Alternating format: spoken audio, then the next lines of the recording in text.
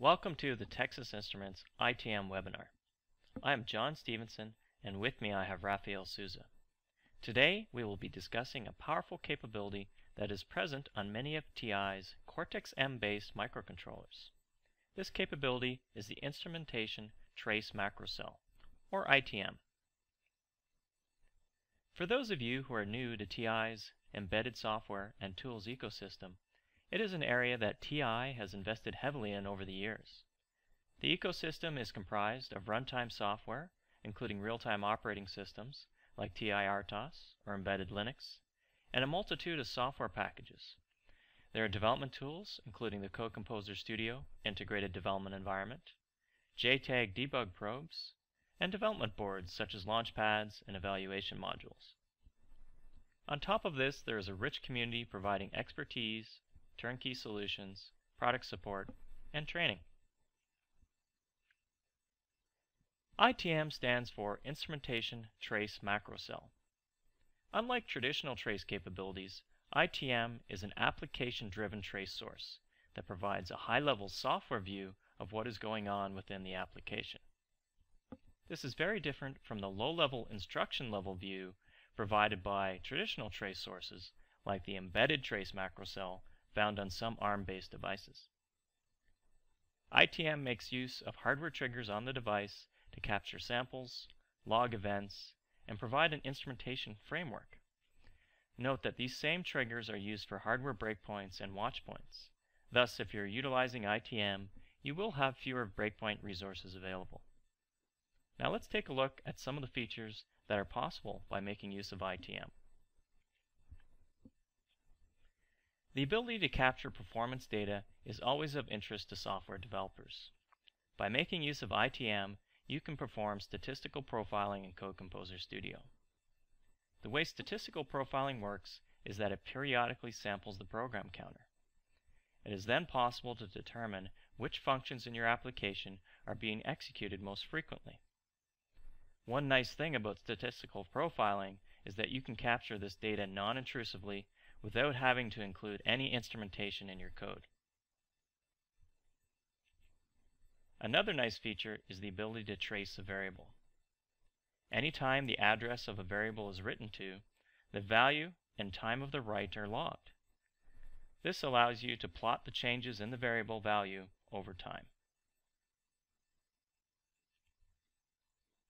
Interrupt profiling is a great feature made possible by ITM. There are events when an interrupt is received and another when it is completed. By logging these events, we can then see when an interrupt occurs, we can see if it's preempted and which interrupt it is preempted by, and we can even calculate how long it takes to service an interrupt, including the average, worst case, and best times. I am now going to hand over control to Rafael, who is going to perform a brief demonstration that highlights a number of the key features made possible by ITM. For the purposes of this demonstration, we will be using a Cortex M4 based LM4F232 with an XDS200 debug probe. The XDS200 debug probe is required to be able to capture the data logged via ITM and sent to the host PC via serial wire output. Thank you, John. I'll show how easy it is to set up and visualize the execution data, as well as extract relevant information about the running system. As John mentioned, the setup is comprised of the XDS200 emulator connected to the LM4F232EK via the 10-pin JTAG connector. For the sake of time, CCS is already running and the setup is already done. We will start with the statistical function profiling on the timers project. Let's launch the debugger.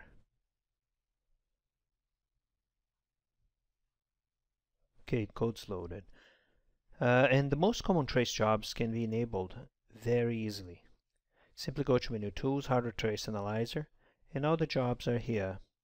They are dependent on the emulator and the device connected. Let's select the statistical function profiling. From this screen, you can see the settings for the statistical function profiler. In this case, the only setting is the sampling interval, which we'll leave by default.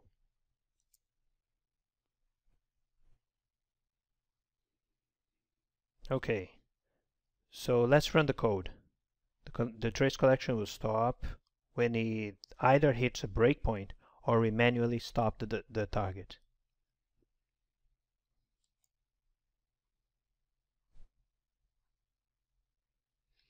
All the statistics are captured by the statistical function profiling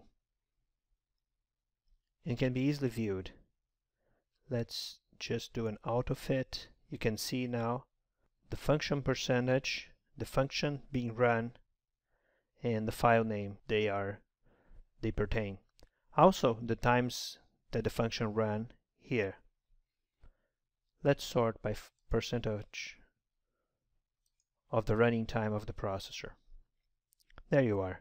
As expected, the loop while in the main routine runs most of the time, waiting for interrupts.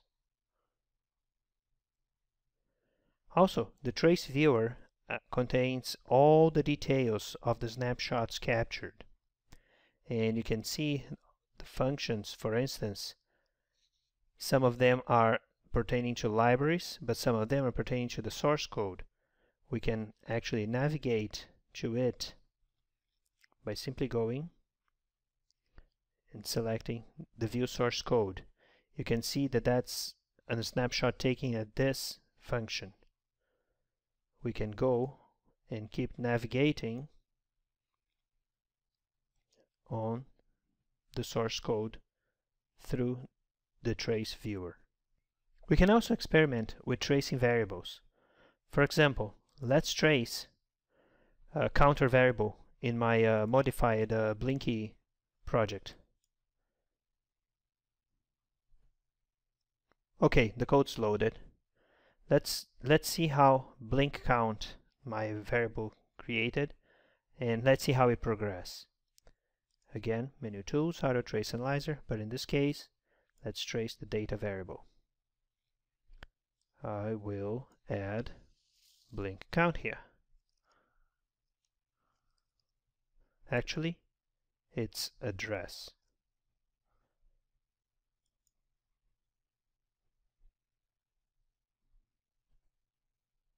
So let's run the code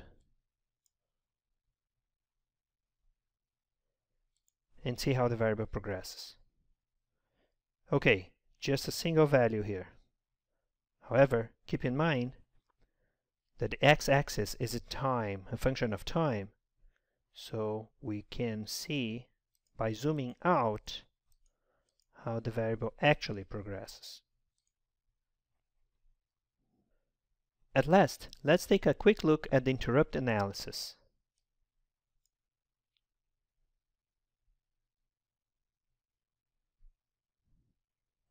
I will use the interrupts code of the TiVoWare for that.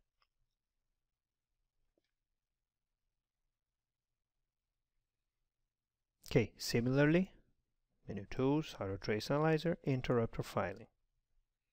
Similar screen as the other two, but with no configurable settings. Let's start.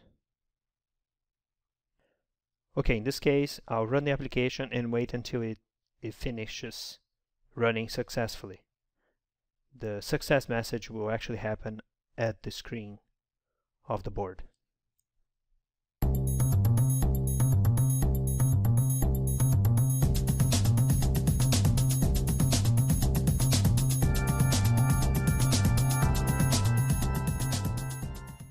Okay, finished.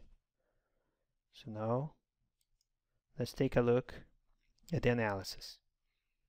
You see the summary view shows all the interrupts, all the 3 interrupts involved, and several statistics, including the number of running times that they did, the average number of cycles, and several other stats.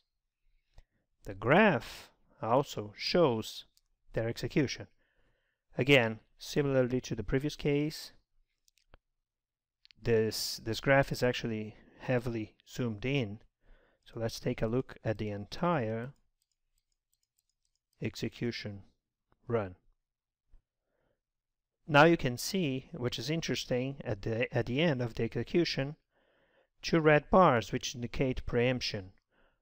the interrupts 18 and 17 were preempted by 16, which has a higher priority. So that happened in sequence. However, what we can't see from here is if we zoom really close at the beginning of the execution, you can tell that interrupt 18 actually started executing, then got preempted by 17, which started executing, then got preempted by 16, which run to the end until 17 finished running, as we could see, and whoops, there you are, and then 18 finished running.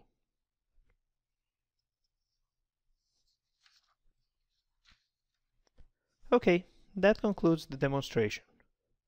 I hope this webinar gave you a good insight about the ITM features and capabilities, and feel free to take a look at the resources available on the TI Wiki.